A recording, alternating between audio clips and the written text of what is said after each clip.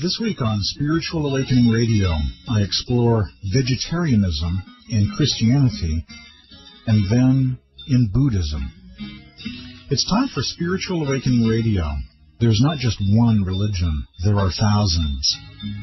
After years of being concerned that too few voices, too few points of view were getting heard when it comes to spiritual paths and world religions, that the radio airwaves were not reflecting the diversity that really exists, I started producing my own programs, exploring the world of spirituality, comparative religion, meditation, mysticism, vegetarianism, the vegan diet, ahimsa, and peace, education for a more peaceful world, exploring books and bringing to the airwaves the gentle voices of saints, the wisdom of masters or mystics, world scriptures, sacred texts, the great spiritual traditions and classics of the East and the West. My name is James Bean. Welcome to Spiritual Awakening Radio.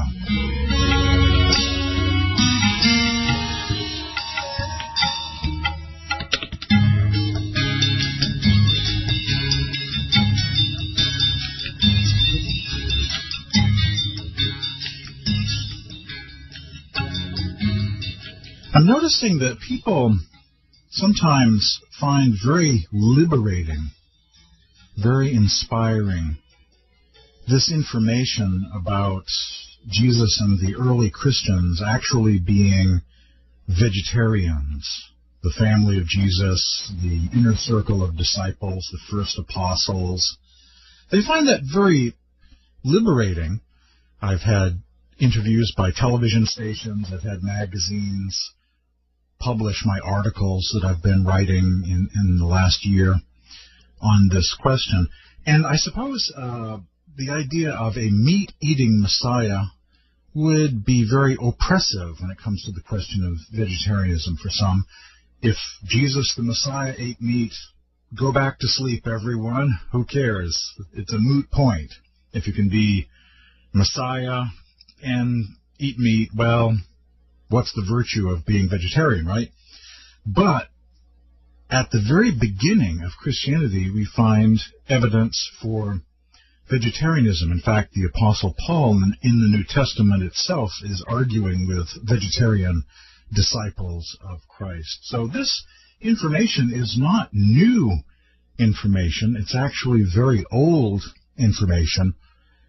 And the powers that be haven't valued it, haven't quoted it, so most people haven't heard of it. And so it seems new, but it's been with us the entire time, these vegetarian gospels and old writings and early church fathers and historians, a historic record mentioning this information. It's not new, it's very, very old. And it goes back to the Aramaic roots of early Christianity, the Hebrew Christians. Before the Roman Christians, there were the Jewish Christians. Jesus, after all, was Jewish. Uncovering a vegetarian Jesus at the beginning of Christianity. During the 1st century A.D., the Essenes were one of the three main branches of Judaism. They were opposed to animal sacrifices being made in the Jewish temple, and they were also known to be vegetarians. The Essenes were the group that Jesus and the first Christians, the Ebionites, were closest to, sharing with them many of the same values and sacred texts, such as the books of Enoch. Unlike the Sadducees and Pharisees, the Essenes are never criticized in the New Testament.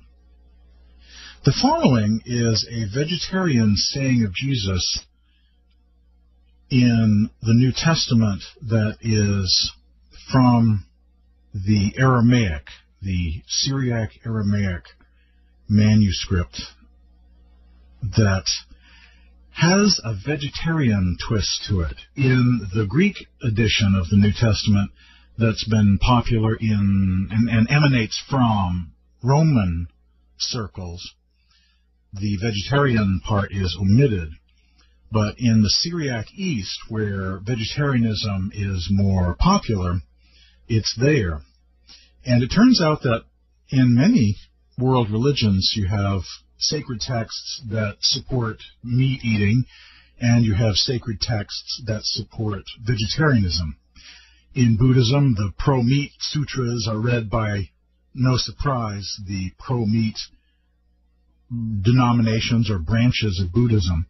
And in early Christianity, we see the very same thing. There are vegetarian gospels read by, surprise, surprise, vegetarian Christians, and pro-meat, pro-Rome, Roman Empire diet being reflected in books that are valued as sacred texts read by Christians in the Roman Empire, supporting the pro-meat position, but also vegetarian gospels read by vegetarian Christians.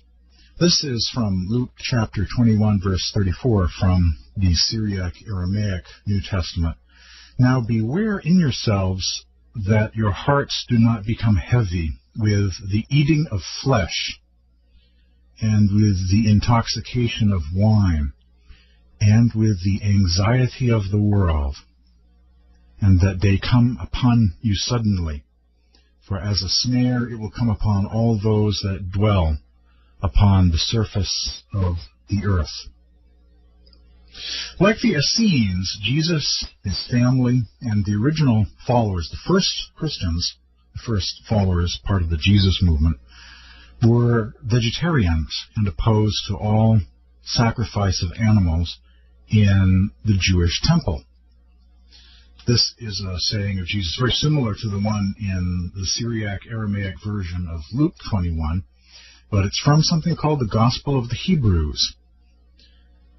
I am come to do away with sacrifices, and if you cease not sacrificing, the wrath of God will not cease from you.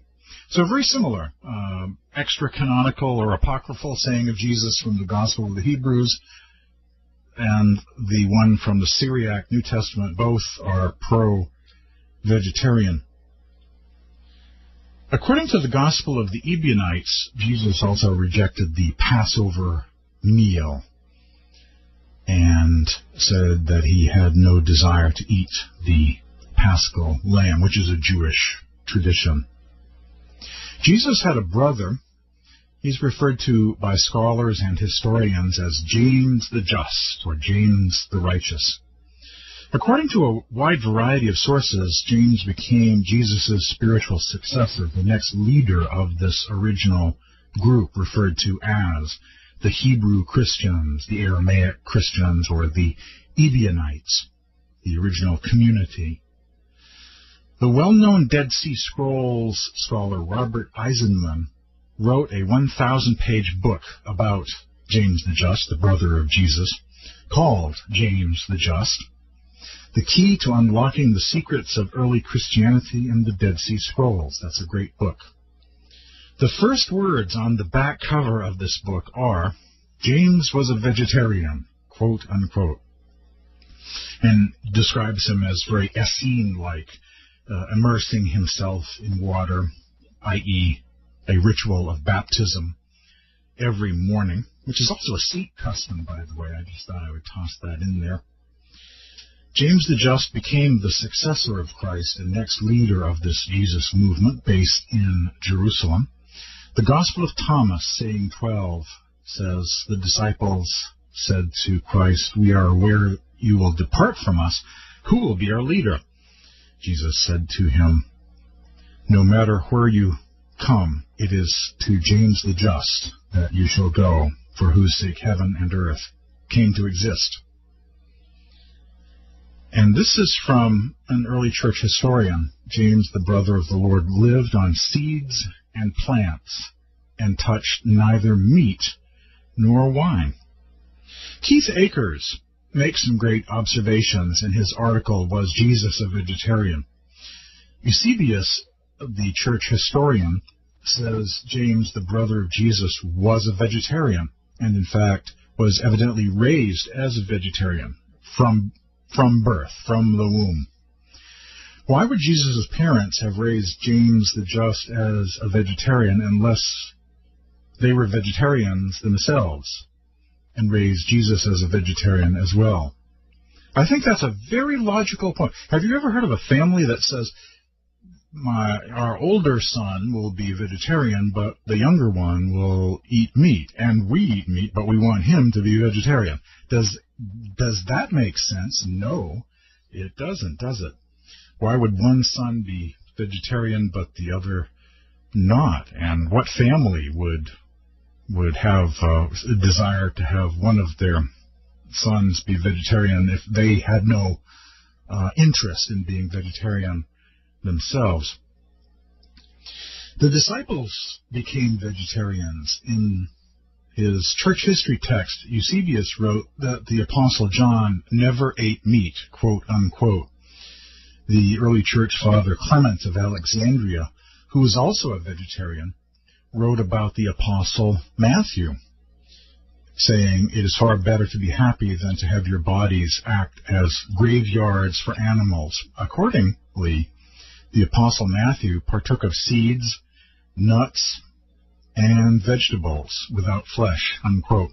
Actually, there's been some great medical studies in recent years about how great it is to have nuts in your diet, especially walnuts, which are very high in omega-3 fatty acids. So, yes, I think Matthew, the apostle, and allegedly the author of the Gospel of Matthew, was on to something there with seeds and nuts.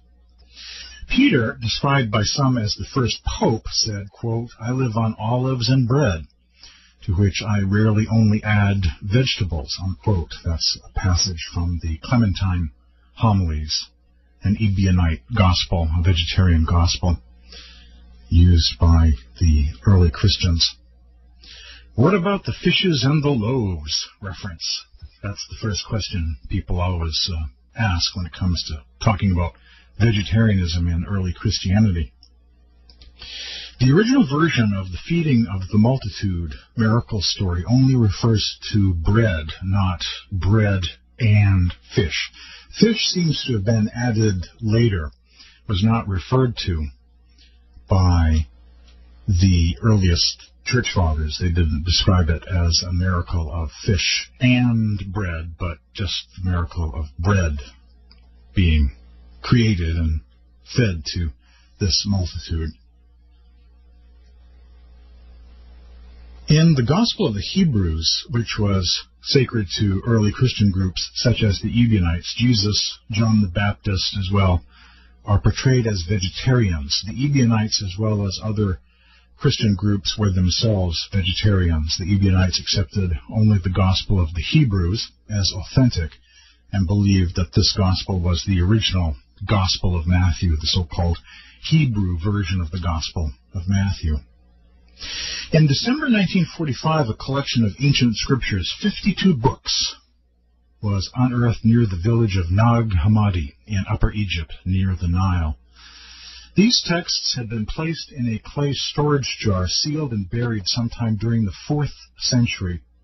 Monks who lived at a nearby monastery founded by St. Pachomius most likely hid them there at the time.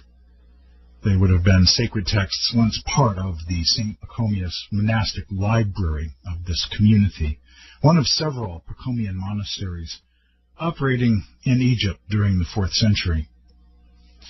Actually, even to this very day, most monastics, most monasteries, including Catholic and Orthodox monasteries, mostly serve vegetarian food, even now.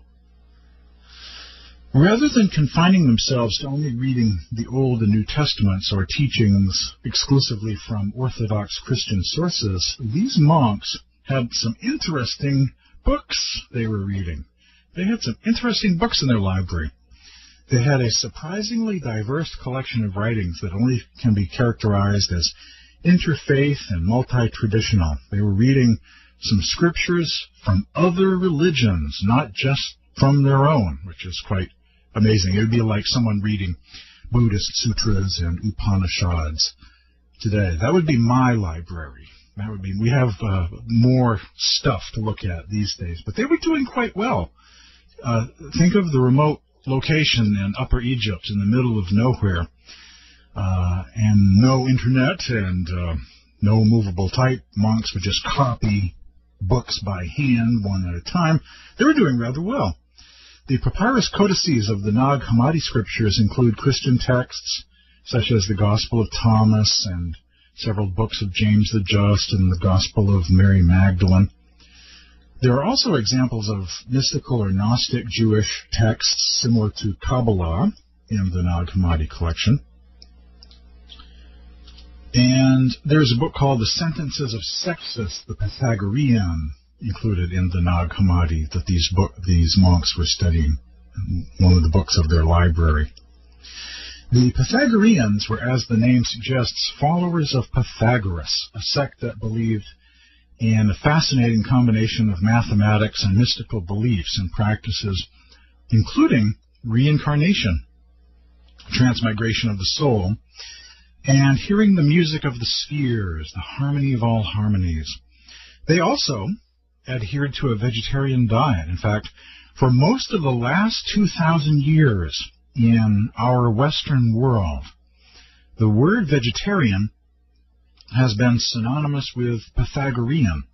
Such was their influence on pagan, Jewish, and Christian traditions.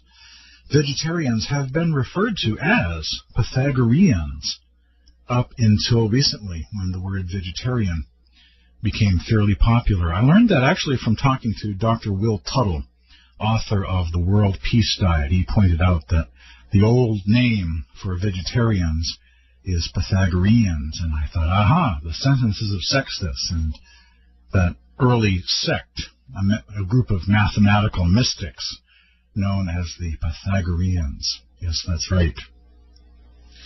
So here we have examples of vegetarians in early Christianity. We have vegetarian sayings of Jesus. We have references from historians that are actually recognized by Catholic and Orthodox leadership as legit, talking about early apostles being vegetarians.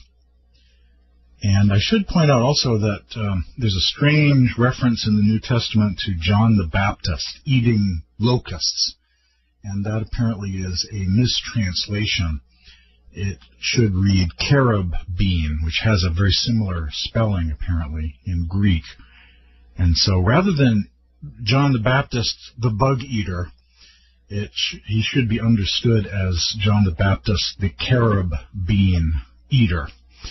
And that was a source of protein. The carob tree is also known as the locust tree or St. John's tree, is something that grows in the Middle East. And you can grind these up, and it almost makes a kind of cocoa if you put it in juice form, or make tea with it, or it's kind of like a substitute for chocolate. It's very similar to chocolate if you do that. In fact, people that enjoy the taste of chocolate but want to avoid caffeine from chocolate will drink carob powder, or make a hot drink out of carob powder. Not ground up locusts, but the locust bean, which grows in the Middle East. And so there's some information about vegetarianism in Christianity.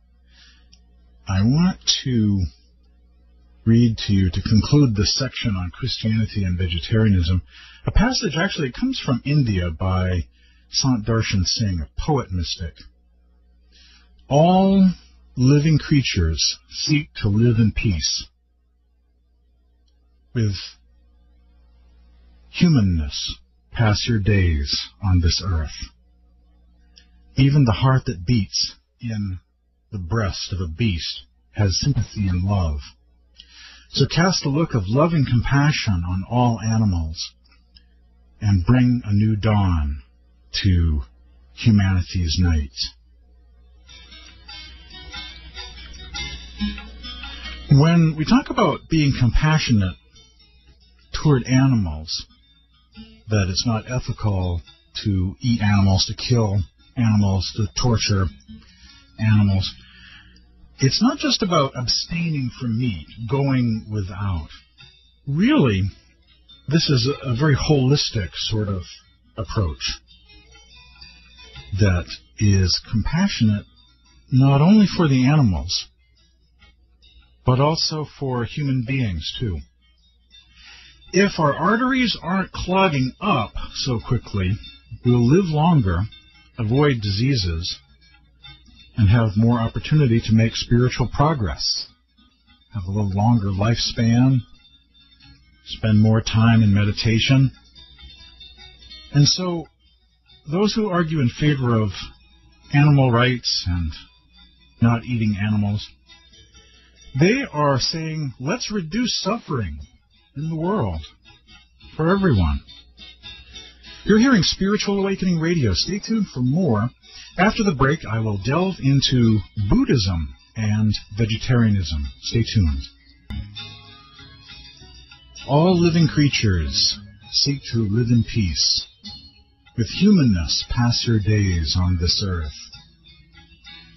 Even the heart that beats in the breast of a beast has sympathy and love.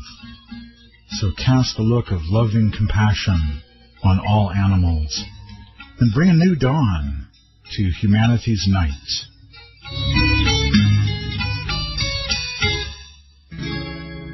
Darshan Singh from a book called Path of Light, or Jada-e-Nur, a very Sufi-sounding title. Vegetarianism in Buddhism, on the rest of this week's edition of Spiritual Awakening Radio. At first, when I approached the subject, I thought, wow, I'll at least get 4 to 5 Buddhist quotes, 4 or 5 sentences, but I'm not sure how much beyond that. But to my pleasant surprise, in a very short period of time, I came up with over 8,000 words. And I haven't even scratched the surface yet. There's enough material on Buddhism and vegetarianism and veganism for someone to actually produce an entire radio show, have guests review books all about vegetarianism and Buddhism. If someone wants to do that, they would have a lot of material to work with. So it seems. The Buddha said, the eating of meat extinguishes the seed of great compassion. And the seed of great compassion is another way of saying Buddha nature, the true essence. One who eats meat kills the seed of great compassion is another way of translating that from the Nirvana Sutra. From the Lankavatara Sutra, all the saints condemned eating blood or flesh. Celestial beings never go near people who eat meat, as their mouth always has a foul smell. Meat is not good. Meat is unclean. Meat eating generates evils and destroys merits and blessings. All the saints denounce eating meat. At some places, I forbade people to eat 10 kinds of meat and allowed them to eat 3 kinds of pure meat so as to help them quit meat eating gradually and subsequently embark on spiritual practice. Now I say I forbid all meat eating, regardless of whether the animal dies naturally or is killed. I have never allowed my disciples to eat meat, and I will not allow in the present or future. That's a quote from the Buddha. All sentient beings came from the same origin. Through many incarnations, all sentient beings have been relatives of each other. How can we eat the meat of our relatives? That's also from a Buddhist sutra. An interesting perspective when you bring reincarnation and the transmigration of the soul into it. People who eat meat are destroying the great merciful seed of their own Buddha nature. And any sentient beings seeing them would leave them. Therefore, all bodhisattvas must refrain from eating the flesh of any sentient beings, as this will incur boundless sin. From the Sringama Sutra, it says, people who eat meat will never succeed in getting any blessing or merit that they pray for. Meat eaters cause the celestial beings who avoid them and other sentient beings to be afraid of them. Just interjecting here, it's been my observation that most of the mystical paths, those that really advocate going within, deeply going within, having a very serious meditation practice, out of body, rising above body consciousness, transcendental hearing, transcendental seeing, the ascension of the soul, heavy-duty meditation, they tend to be vegetarian, and in India, for instance, they argue that eating meat makes it harder to see with your third eye. It just adds the weight of karma, a little extra karma each day to make it harder to progress. And so they believe that there is a karmic burden that makes it somewhat difficult to gain ground, to make progress, to move forward. More Buddhist quotes about vegetarian compassion in action and applying it to what's for dinner. Being a vegetarian makes it easier for us to increase our loving kindness and compassion. Every individual who eats flesh food, whether an animal is killed expressly for him or not, is supporting the trade of slaughtering and contributing to the violent deaths of harmless animals. I'm just sharing with you various quotes. Some of these are from contemporary or living authors as well as ancient sutras. So this is across the centuries, across the millennia, these quotes are from. Rather than encouraging apathy through submissive responses, let us deliver the message loudly and clearly that needless killing and suffering is wrong. That's from a Buddhist publication called Ahimsa, Buddhism and the Vegetarian Ideal. This is so rich, so much in Buddhist sources on vegetarianism. The Buddhist teachings leads us to the realization that we must always strive to harm no sentient being, human or non-human, whether or not it is in our selfish interest to do so. That's a quote from Norm Phelps from the book The Great Compassion, Buddhism and Animal Rights. Just interjecting here, I have read in the past passages from Thich Nhat Hanh, who speaks about being mindful in the present moment, Buddhist mindfulness meditation, and he is a very serious vegetarian, an advocate of animal rights, and would really like to pass laws shutting down all the slaughterhouses on the planet.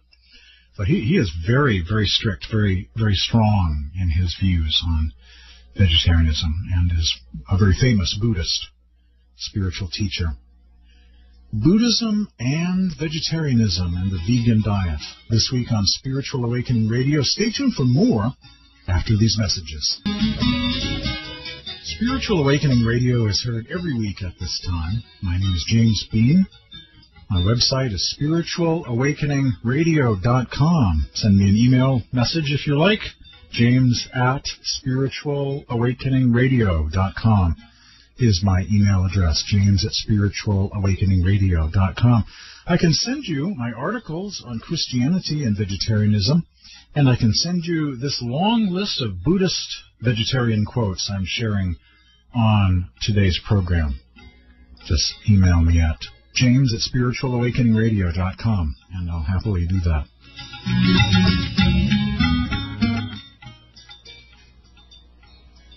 More quotes. We have to turn back to our caring and compassionate nature inside our heart. That's very simple. We are that. We are compassion. We are merciful. We are caring.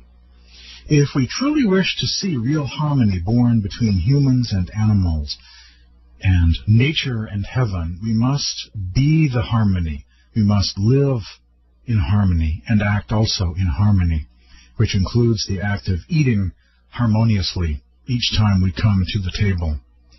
Making a vegan choice is thus a true advancement in the evolution and goodness of our humanity.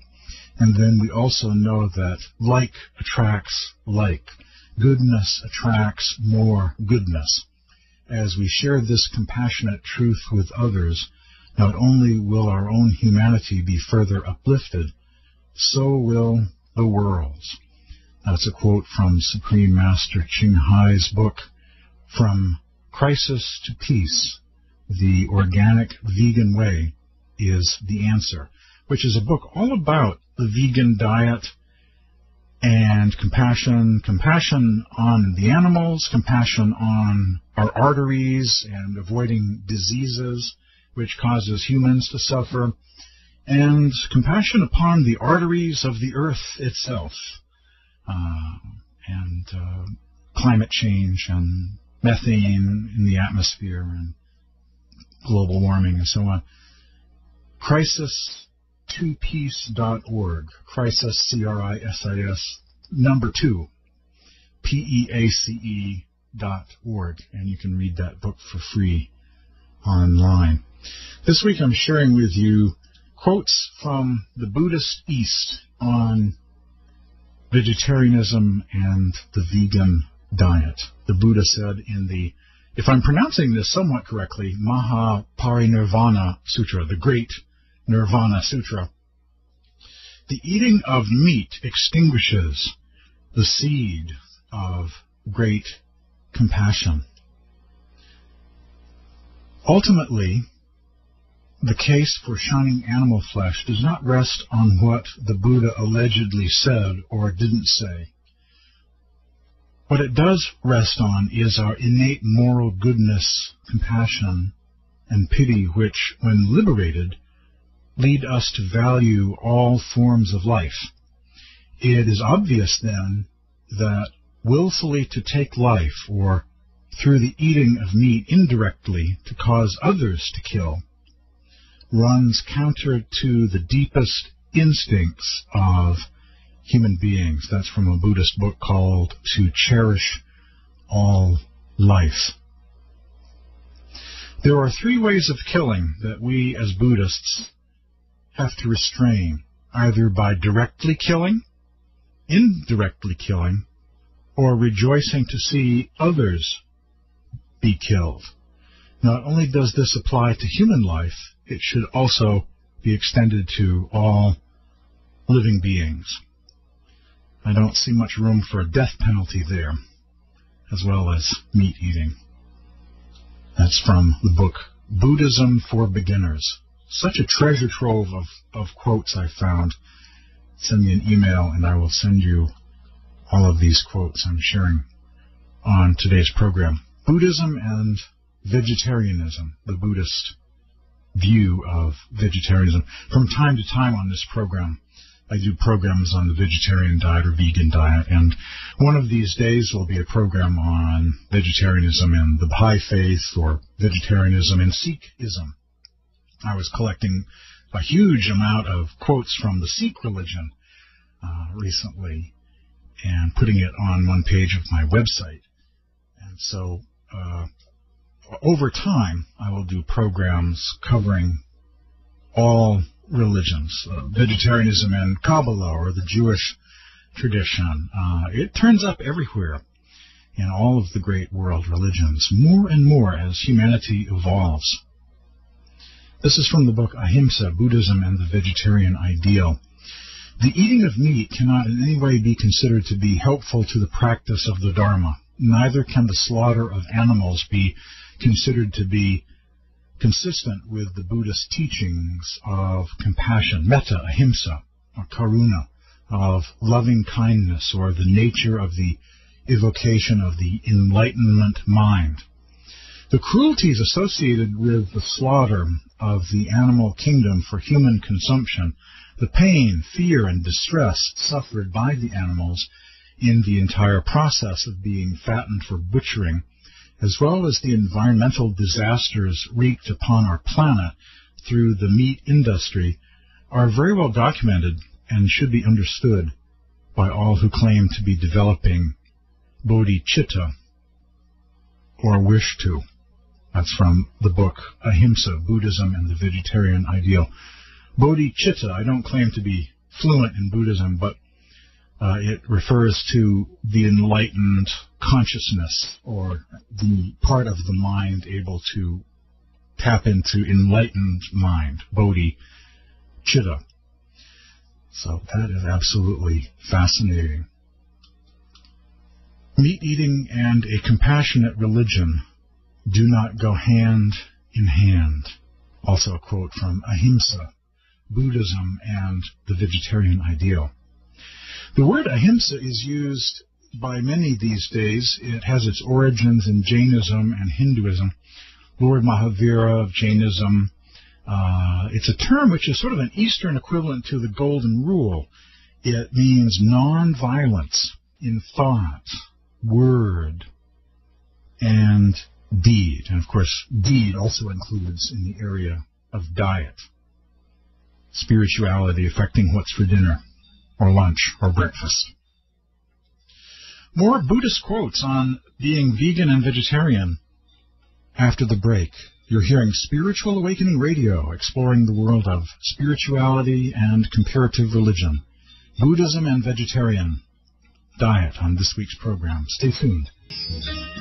From time to time on Spiritual Awakening Radio, I do programs exploring the vegan diet and vegetarian diet in the world religions. One of these days I'll do a program on Sikhism and the vegetarian diet, Kabbalah and the vegetarian diet, the Baha'i faith, Native American. Over time, I will cover all of the world religions, East and West. If you'd like to receive a copy of my article on Christianity and the vegetarian diet, as well as a copy of this long list of Buddhist vegetarian quotes I'm sharing on today's program, I can send them to you. There are so many. I've got 8,000 words in front of me here. I know I won't really cover them all on this one program, but I can send them to you in email form. Send me an email at this address, james@spiritualawakeningradio.com. Request my collection of vegetarian quotes from Christian and Buddhist sources I'm sharing on today's program, james@spiritualawakeningradio.com.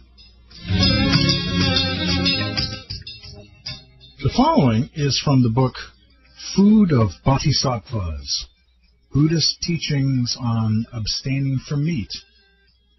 One of the greatest obstacles to the birth of bodhicitta in our minds is our craving for meat. Bodhicitta, enlightenment, as in Bodhi tree, or Bodhi, and chitta, which relates to consciousness, interfacing with the mind. If there is no meat eater, there will be no animal killer. That's a passage from the same book, Food of Bodhisattvas, Buddhist Teachings on Abstaining from Meat. Less methane in the atmosphere, less cholesterol, and antibiotics flowing through people's bloodstreams as well. More rainforest land, etc., etc. More quotes from Buddhist sources. To put the flesh of an animal into one's belly makes one an accessory after the fact of its slaughter. Simply because if cows, pigs, sheep, fowl, and fish, to mention the most common, were not eaten, they would not be killed. That's a quote from To Cherish All Life. This one comes from the book Bodhipaksa on Buddhist vegetarianism. We can do no greater harm than to kill another sentient being. Killing is the ultimate expression of indifference to the well-being of others. All except the most extreme circumstances. All except in the most extreme circumstances cherish life. In the contemporary hell of the modern slaughterhouse, animals cry out and cower in terror when they realize that their life is nearing a premature end. All beings, except in the most desperate circumstances, try to escape death. a passage from Bodhi. This is from the Dhammapada of the Buddha, from the Max Muller translation of the Dhammapada. Max Muller was a great English translator of Eastern scriptures. In fact, many of them appeared in the English language for the first time as a result of his translation work. He translated Upanishads, other Hindu scriptures, and of course the Dhammapada of the Buddha, who said, one is not a great one because one defeats or harms other beings. One is so called because one refrains from defeating or harming other living beings. Another word about a word, the word ahimsa. As I mentioned, ahimsa is the Eastern equivalent to the Golden Rule. It means non-violence in thought, word, as well as deed. It's not just getting caught or the deed or even what's said. It's the thought. Thoughts are like seeds that sprout into words and deeds.